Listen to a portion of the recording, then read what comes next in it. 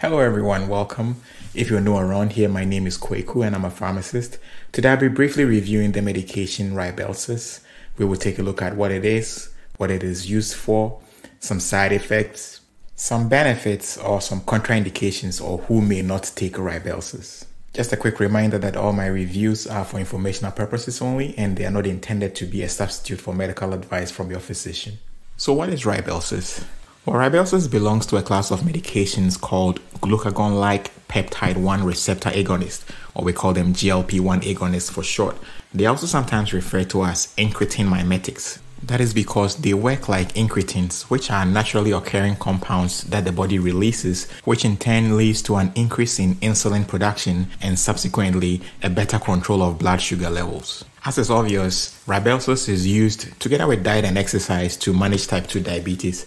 Rybelsus is also approved to be used in the reduction of risk of death due to certain heart diseases in diabetic patients. In order to achieve blood glucose control, Rybelsus primarily works in three main ways. Firstly, as I mentioned earlier, Rybelsus improves insulin secretion. So typically, some diabetic patients have low levels of circulating incretins, which in turn leads to low level of insulin production. And therefore, taking a medication like Rybelsus, which acts like incretins, induces the body to produce more insulin, which ultimately helps in the management of your blood sugar levels.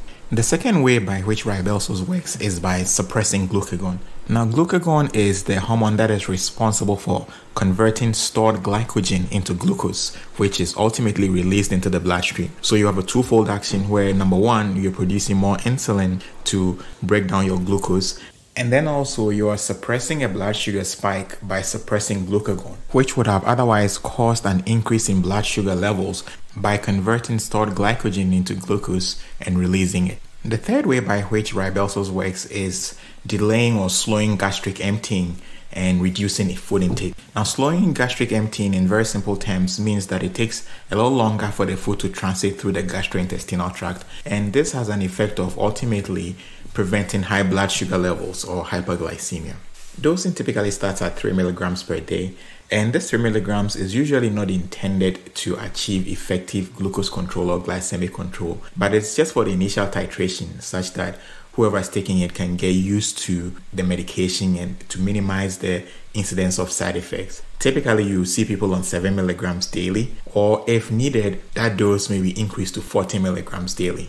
With respect to side effects, most of the reported ones are somehow gastrointestinal related. So we have incidences of abdominal pain occurring in about 5.7 to 11% of the people that take Rybelsus, constipation occurring in about 3.1 to 6%, diarrhea 8.5 to 10%, nausea 11% to 20.3%.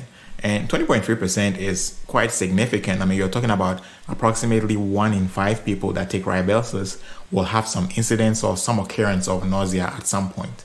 Vomiting has also been reported in about 5% to 9.2% of the people that take Rybelsus.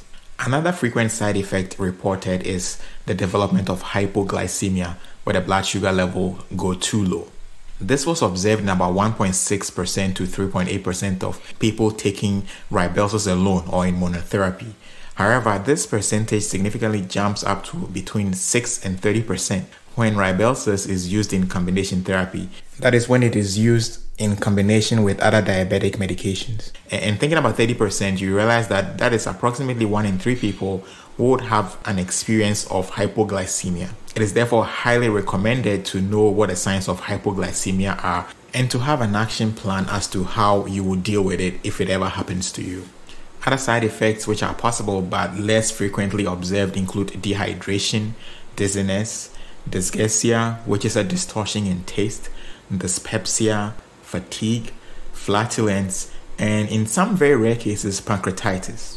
Now, with pancreatitis, it could be serious, and pancreatitis is the inflammation of the pancreas. So most of the time, or almost all the time, the doctor will be monitoring you as you start on Rybelsus or other medications in that class, just to make sure that there is no development of pancreatitis, because usually development of pancreatitis may sometimes warrant discontinuation of the medication.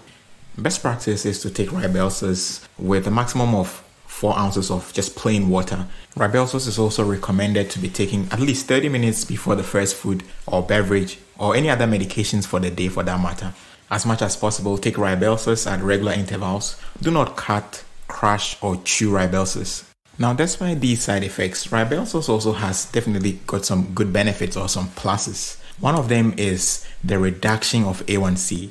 Now, Rybelsus has been shown and proven to reduce A1C for people taking it. In one particular study over a 6-month period, people taking 7 milligrams of Rybelsus decreased their A1C by 1.2%. That percentage actually increased slightly to 1.4% for people taking 14 milligrams of Rybelsus over the 6-month period. And the average starting A1C for the study participants was 8%. So if you're struggling to bring your A1C down, Rybelsus is definitely a medication that you and your doctor can consider. The other benefit of Rybelsus is weight loss. And I must say here that Rybelsus is not approved to be used for weight loss. However, studies do show that it actually does cause weight loss. In one particular 6-month study, participants who took 40 milligrams of Rybelsus lost on the average 8 pounds. And participants that took 7 milligrams of Rybelsus lost 5 pounds. So there is definitely an established correlation between taking Rybelsus and weight loss. So if you are diabetic and you also need to lose weight, that is another reason why you and your doctor may consider Rybelsus.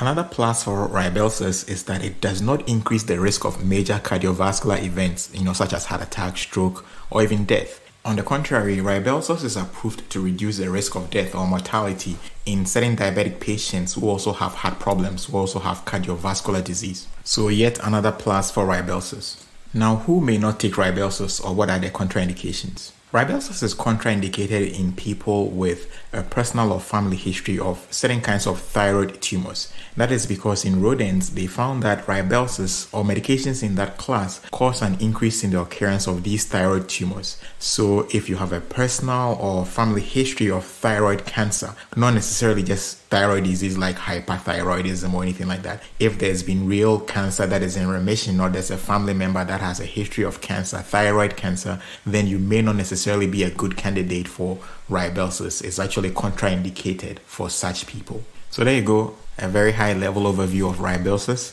I sincerely hope you found some value in this video. If you did, consider giving it a thumbs up. Consider subscribing to the channel for more videos like this if you have not already done so. Thank you so much, and I'll catch you on the next video.